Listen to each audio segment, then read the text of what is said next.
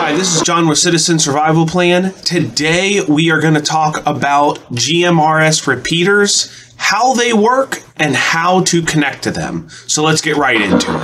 Let's start with a frequency chart for GMRS. Your GMRS channels that you are seeing, channels 15 to 22, are actually transmit frequencies.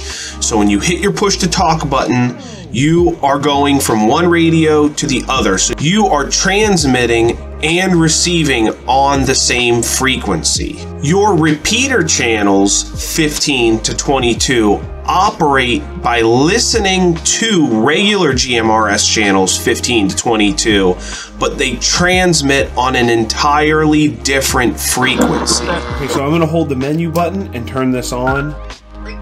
And now I'm in frequency mode. Let's go to repeater 20. So I'm on repeater 20 and I'm going to transmit on repeater 20 here. Now let's go down here to this chart. This is repeater 20 and that is transmitting on this frequency 467-6750. So because that's transmitting on this, I need to tune this radio to that, and that's what I'm going to do. So let's type in a frequency here.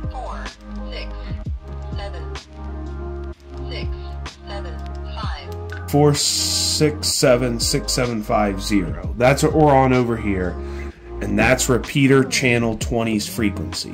When you are actually on repeater 20, you are just +5 over your normal channel 20 frequency.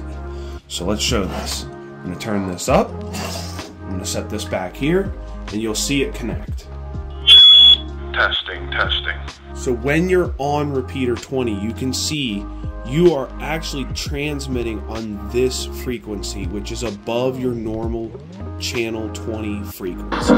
So what's happening here is your GMRS radio is pre-programmed to transmit up to a higher frequency than it's receiving. You're going to receive on regular frequencies. So when you're on your repeater channels, you're going to hear like you would hear on channel 15 or whatever channel you're on in the regular band.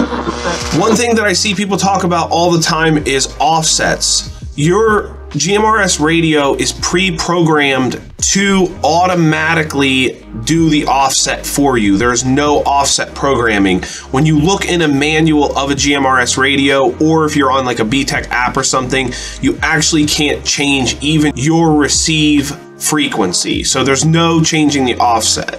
If you are on a repeater channel on your programmed GMRS radio, it is automatically going to do that offset for you. This brings me to my next point. Your GMRS radio on repeater channels is receiving on regular channels or frequencies. Let me show you. Okay, so now I'm going to go back into regular channel mode on this GMRS radio. So I'm going to hold the menu button. Now I'm back in regular GMRS channels. So let's go to channel 20. GMRS 20, there's no tones or anything set on this, just for these demonstration purposes.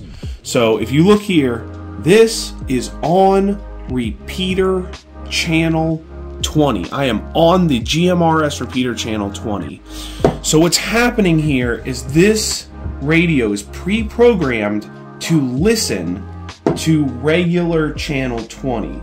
So if we go down, this is the transmit channel on channel 20. So if I were to key this up, I'm going to transmit here at 467, but this channel pre-programmed into your GMRS radio, and all GMRS radios are like this, is programmed to listen, receive on 462.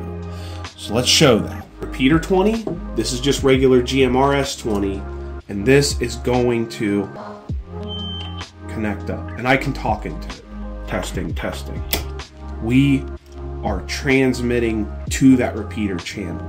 So what's happening is when you key up on repeater 20, the repeater sitting on top of a hill or wherever it is going to hear it here, and it's probably going to have a tone on it. We're going to show you how to do tones in a minute, and it's going to spit it out on this channel. This radio is programmed to listen over here. So what a GMRS repeater is doing is receiving on one channel and spitting back out a signal on regular GMRS channels that you normally would be listening to. So all you need to do is find a repeater that you can reach in your area, choose the right repeater channel, and set your tones, whether that be a digital tone or a CTCS tone. Here's a demo on how to actually do that too. Let's demonstrate how to put a tone on a repeater channel. And it's not any different than just putting a tone on any other GMRS channel that you have.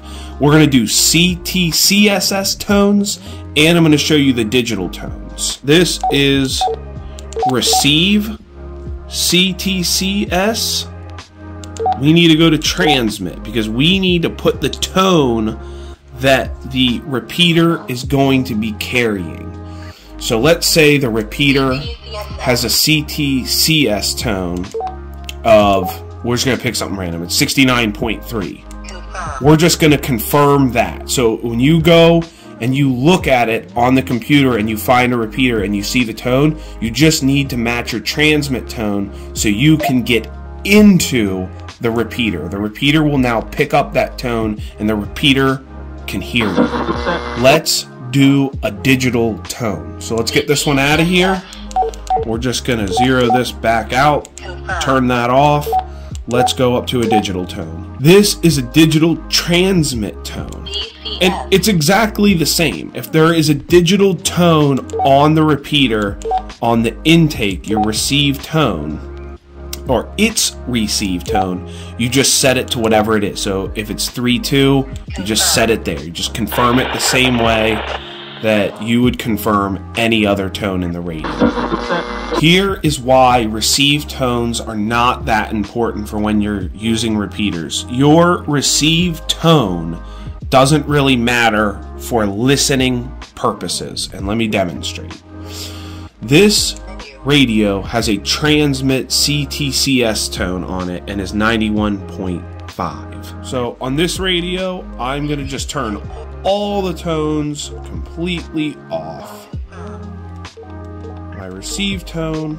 So there's no tones on channel 17, and I have a transmit tone set on this radio, 91.5. So let's try and transmit this. Testing, testing. Now the radio that has no tones on it can hear this radio with tones. Those are privacy tones. The privacy tones only block out other people's chatter, but they can still hear you. When you're on a regular channel, everyone can still hear you. Let's actually show you an example of a repeater and how you would connect to it. So you have to be within range of your repeater. Whatever that means, you need to be close enough to actually hit it. So, number 2, tune your radio to the corresponding repeater channel of the repeater. So, with this one, this is the uplink. This is where it's going to be receiving right here, the 467550. So what is that? That is repeater channel 15 shown here in my chart. I made this chart. I didn't find it anywhere else. Feel free to use it. This is the frequency that your radio is going to transmit on to hit repeater channel 15. When you are on channel 15 on your GMRS radio, you will be listening right here. So this is a random repeater that I have on the screen here. The uplink tone looks like a CTCS tone. You are going to type this right here in the 141.3, and it says the downlink tone is the same. You can put a receive tone on repeater channel 15, but it doesn't matter. What is very important is that you put a transmit tone of this in. And if this had a digital tone, you would simply just not put the CTCS tone on. You would just choose a digital tone. Some repeaters don't have a tone, and you would just simply transmit on channel 15 to this channel, the up link, and it should work. Most repeaters are going to have a tone though. You might need another radio nearby to test to see if it's working. Repeaters can kerchunk you back or make a beep sound when you connect to them, but if you just have an additional radio just to set off to the side to tune to the corresponding radio just like yours, that way you could hear if your voice is hitting the repeater and coming back down and hitting the radio. That would be a good way to test it. I hope that helps clarify how the repeaters actually work. You basically just need your tones and you should be able to connect. No need to worry about offsets. They are all just pre-programmed for GMRS. We'll see you in the next video. Thanks for watching.